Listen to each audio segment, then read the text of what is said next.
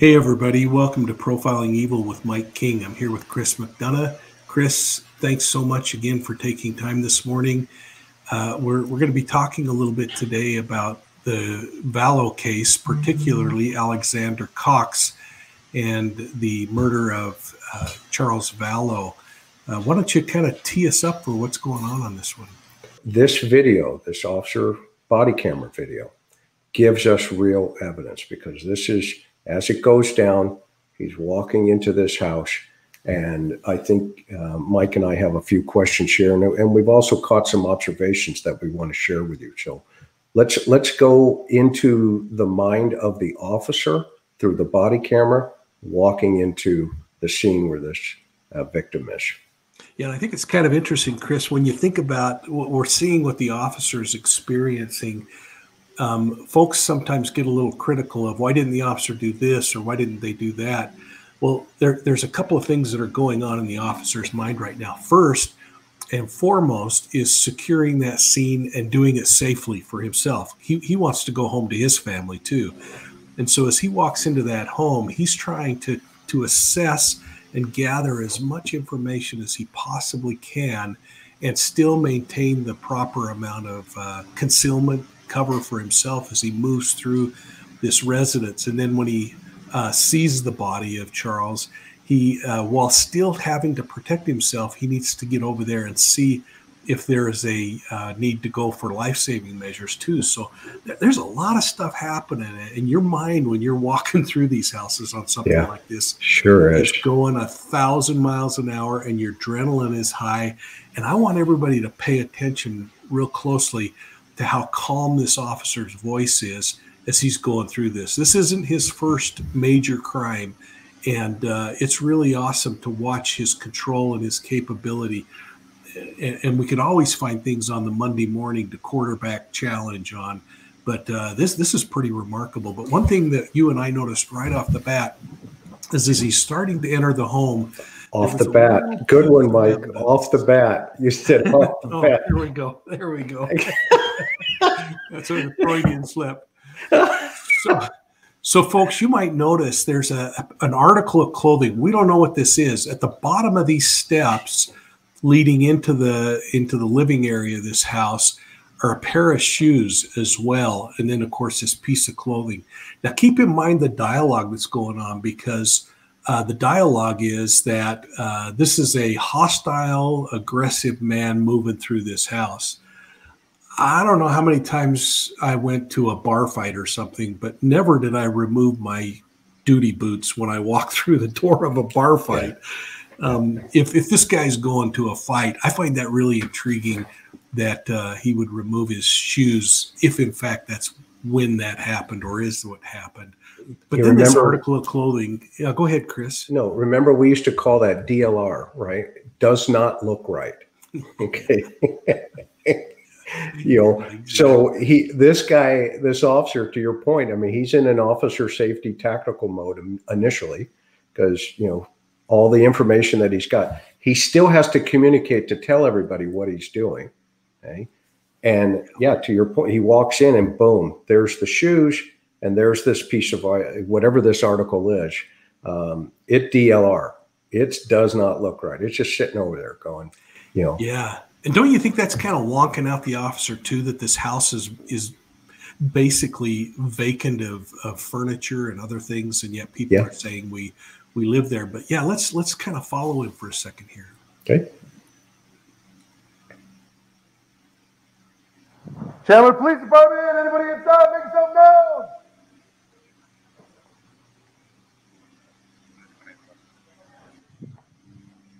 And he pauses there for officer safety. He's evaluating the totality of the room, because he doesn't know how many guns there are.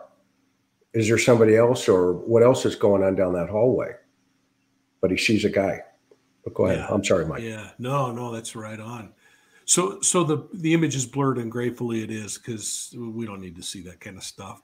But what we are seeing here is something that's really intriguing that caught yours and my attention, and that is just the posture that this individual is on the ground. If we know that this was a violent assault, we know that the caliber of the weapon, from what's been reported, was was high. I mean, these are heavy duty rounds that were hitting this suspect, and they were hitting him, or this suspect, I apologize, this individual, and they were hitting him center mass. I mean, right here in the chest from what reports are. When you look at this body, this wasn't somebody that fell down on the ground and curled up in a ball and writhed around. I would suspect he probably was dead the moment he hit the floor. And what are the things that kind of tell us that, Chris? There's a couple of things. I mean, one, well, first of all, let's take a look at his feet. Okay, I think, Mike, you brought up a great point. Is he wearing socks? Is he wearing shoes? Are those his shoes? Right, because this is the first initial, observation of the officer coming through the door. He looks down. There's a set of shoes. He looks over the DLR, and then he looks to his right and he sees this guy laying there, but he's laying there just kind of propped out. Okay. Yeah. As if, that looks weird. Okay. And I think you and I, through our experience, I mean, if you look over and you see this, the first thing you're going to start doing is looking around to see what kind of, threats are around here. And he makes a first observation of seeing the body in this position. And we can go back to that in a second, but you caught, if we roll the video forward here just for a second, you caught the bat, this infamous bat that everybody's been talking about, sitting up on the right above so it's this bat now would be to the right of the officer. Okay. So let's talk about that. If the victim is laying on the ground, I'm going to try to get in the image here a little better. If the victim is laying on the ground and his arms are down at the side, the interesting thing is the bat handle is up at the top of Vallow's head, and the bat head is further toward the door that we just entered in from. And so it's really interesting because the motion in your mind to have that bat facing that direction when Vallow's hands are down to his side, you would think if he's holding that bat to his side in a threatening manner, and the way he dropped, that bat would have been facing with the head down the hallway, not opposite, which could support Cox's claim that he was, getting ready to take a swing at the plate and then drops. But how does his hand get forward? Yeah, and that's a great point because we have some conflicting statement information, right? And everybody's heard it. Is he holding the bat like this? Is he holding the bat like that? Well, the first question we need to identify is he right-handed or is he left-handed? And we could go back through his baseball cards to find that out, right? Is he a right-hand batter or is he a left-hand batter? Okay. And then we have to also discover, well, what about Alex? Is he right-handed or left-handed? Because that's going to become significant pretty soon here. Okay. And so now, even if he's doing this, or if he's doing this, or if he's doing this, okay, we have to say to ourselves, okay, boom, boom, boom, boom, okay, and he falls, or does he collapse? We've seen it in every different direction. Does the bat hit the wall? Okay, but if you look at that bat, it's just kind of laying up against that wall over there. And the crime scene sketch is going to be really interesting to see what the measurement is. And there's sometimes you can do some reverse engineering by going to an engineer and recreating, how that bat got into that position. And then you can recreate, how did the body get into that position? So there's a lot of unknowns yet that I think our crime fighters are going to be pretty excited to maybe, dive into here. But you nailed it. No, Chris. And the other thing that kind of I find interesting before we move back, because I want you to talk about the bat a little bit, but again, we have him laying here by looking as closely as we could. And folks, you can go on and find the video and look more closely if you want to look at the body more closely.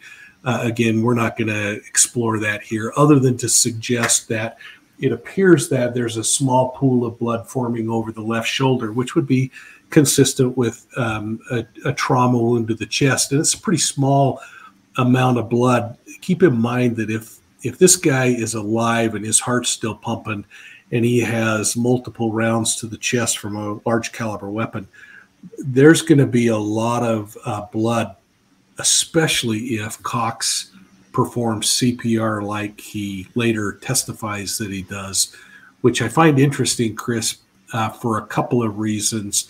One is that arm is still awfully close to the body. If someone were snuggled up against Vallow and performing CPR, I wonder if that arm would have been pushed up further or closer to the body, not where you'd have to straddle it and again, that's just conjecture and theorizing. But there was also something that really bothered us about the amount of blood that would happen if you were performing CPR. And what was so significant about that to us? Well, I mean, the chest compressions, obviously, when the body stops, when the heart stops, the blood will settle immediately. So, but you would have the initial bleed if he's kind of standing there for a second when he gets hit. Remember, it's not the movies. People don't fly through the door and, et cetera. Sometimes people can actually stand there, boom, boom, boom, and they can actually just stand there for a second till the ticker stops, and then they just can kind of drop, okay? But typically you don't see them dropping like this. In fact, this is really one of the first times I've seen somebody drop like this with with some rounds to the chest. And it's also important to, when you watch the paramedics, they're not moving the body, i.e. they're working CPR on him, but they're not touching those arms. Okay, this is what they see when they get in there, and they do an initial assessment. But one of the things that we want to point out pretty quickly here is a couple of things. One, the bat itself, okay, let's talk about the mindset of Charles. Hey, go ahead. Before we do that, I want to just hit on one point too. And I think even some of our listeners have questioned this, is the fact that if you're doing CPR on someone with massive chest wounds, you're going to have blood on you. And you have blood on your hands for sure. I haven't seen evidence of that on Alex when he's at the curb. So he's either had an opportunity to clean up and prepare, or he's some miraculous way it didn't happen. But I found that really intriguing and something that's worth exploring a little further. But anyway, I wanted to just throw that out and mention that before we move on to the back, because this was, to me, a really huge thing that was picked up. So let's go back to the video clip, okay, and explore what's going on here. So we're looking at over the left ear of the police officer at the bat. Talk about that bat for a second. Well, so there's a couple of things, right? I think, Mike nailed we've got the, looks like we've got the bat. We've got the brand here. And the most interesting thing is what type of bat is it in relationship to the mindset of Alex, Tylee, JJ, etc. It looks like it's a Rawlings youth bat that you can buy at any sporting goods store anywhere. So that's one of the first things. And to Mike's point a minute ago about the blood on the hands and stuff, we still don't know if they do what they call a GSR, gunshot residue. It's a couple of swabs you hit on the hands if somebody's fired a weapon, because all the powder will come back. So they may have swabbed, not only Alex, but hopefully Lori. Okay, that will be very interesting. We'll tell you why in a couple of minutes, but on the next video. So here you are, you got a youth bat, and now you have to say, okay, who owns this bat, right? We hear the stories. It's Tylee's bat. But could it be JJ's bat? Okay. Could it be Alex's bat? Could it be, It's doubtful it's Charles' bat, unless he's keeping it there for the kids, right? Yeah, right. Yeah. Could it be Charles' bat? Okay? So we've got 4 bat people potentially that own this thing. Okay? So let's break it down into a mindset of who selects a youth 11-year-old bat potentially. Mike, what are your thoughts? Well, I mean, certainly a father would select a bat like that for their children, so that we have to continue to think about that and think that the bat originates. But again, this house is pretty empty, and he's coming to pick up his kids. The fact that he might be bringing a bat to an eventual gunfight is pretty unlikely. Now, there's testimony that would suggest that Tylee had the bat and came out and was prodding Charles because he and her mother are fighting. Man, certainly possible and maybe even probable that that's how the bat ends up on the scene. But others have conjectured that it's JJ's bat, and I thought you found something really intriguing about that as we move on. But that's where I'd go right now. Yeah, and we also, let's not forget the cell phone that Lori has, and she also ends up with his keys, right? So if he's got the cell phone, okay, and at some point the cell phone is dropped or whatever, but the problem that Lori has right now is she says that she ends up with the cell phone, and there's kind of this disturbance that kicks this whole thing off over the cell phone. So he comes in, right? Maybe takes his shoes off, okay? And somehow Lori gets his cell phone. That's still kind of a question. It's, she says, yeah, it was sitting on the table, but okay, well then is he there eating? Is he hanging out? What's going on here? Okay. And so the cell phone is a mystery, and we'll tap into that in a little bit. However, let's look at the mindset of who potentially could own this bat. And so as the officer moves forward here into the room, we see some interesting stuff. Okay, hold on and freeze.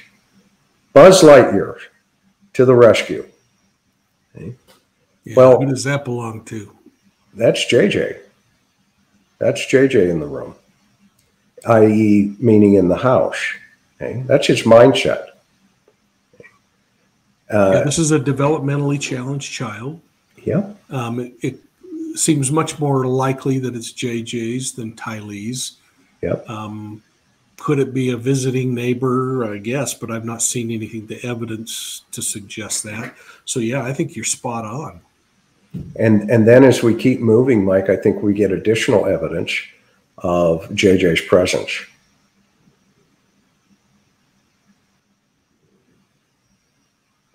Right there. That looks like a doll of some sort, for a child, who would have the mental capacity of JJ on the autism spectrum, and, a young man who, is challenged and making the best and doing the best under medication, et cetera.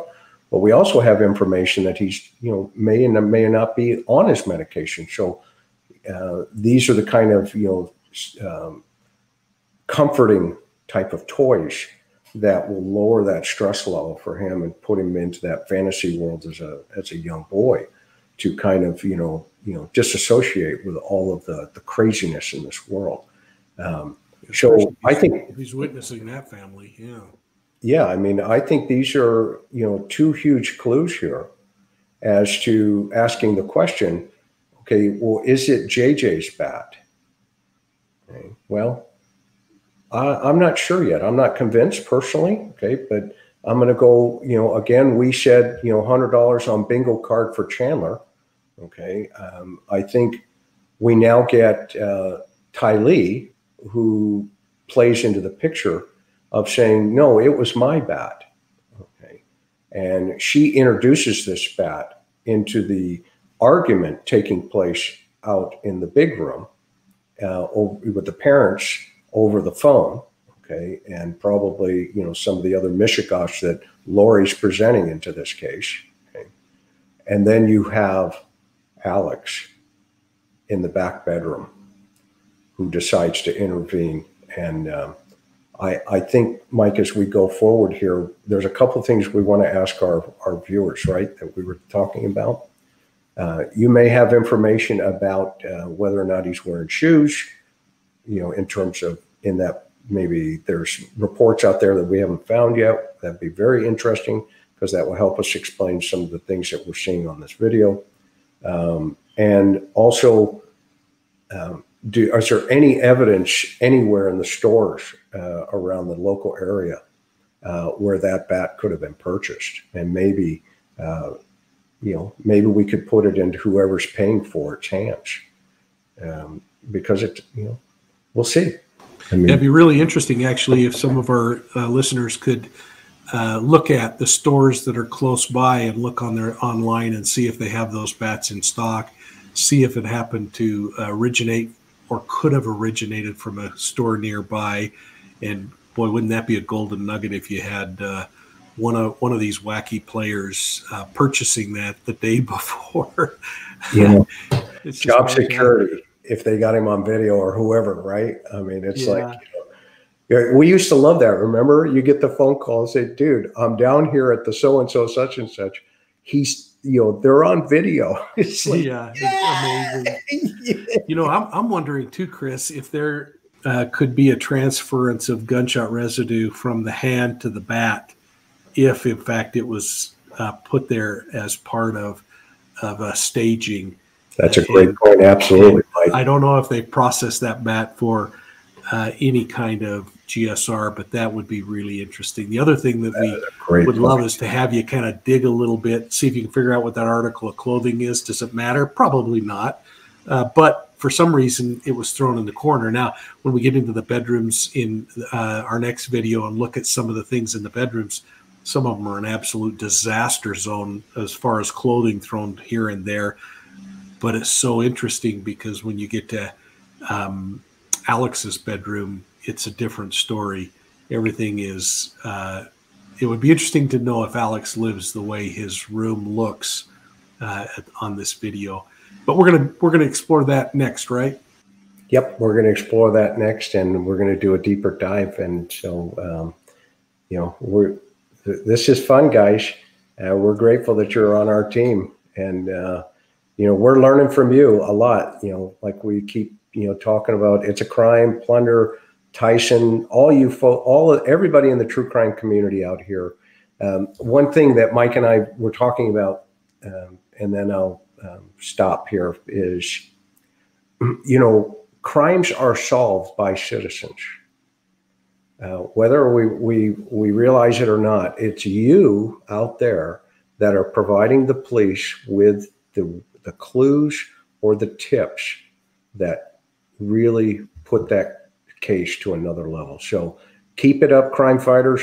We're grateful that you're part of the PE family here, and you're many profilers. Hopefully you're becoming great profilers as Mike, teaches us all, as we go forward. And don't forget to hit that subscribe button. But the next video, you're not going to want to miss it because we've got some pretty good stuff. Thanks a lot, Chris. Folks, thank you. Thank you for subscribing. Thank you for telling and inviting your friends to come and give us a try as well. We're growing. We're almost at 8,000 today. That's pretty Let's hit 10,000 by next week. What do you think? You think we can do that? That would be so wonderful. If you could help us, that's great. It just gives us the ability to share more content, and your support and your donations have been deeply appreciated. So please continue to consider how you can help us as we try to roll out content that is valuable. We got to shout out to Circa 3 and thank them for helping us with the production each time, and again to thank each of you. So until we chat again, we hope that you'll all be safe. And this case is a perfect time to remind you of something that I've said in the past, Chris, and that is, if you are ever feeling threatened, or somebody who's being threatened, you need to get to a place of safety immediately. And then you need to reach out to your local law enforcement agency, your medical or your mental health provider. Get the help. It will not get better on its own. And to lie to yourself that somehow it's going to get better just doesn't seem to happen. get the help and get out and get safe. And if you have little ones that are being subjected to any kind of abuse or destructive kinds of environments, get them out and get them safe. They deserve to have a happy, safe life. And to each of you, and to my good friend Chris, thank you so much for all you do.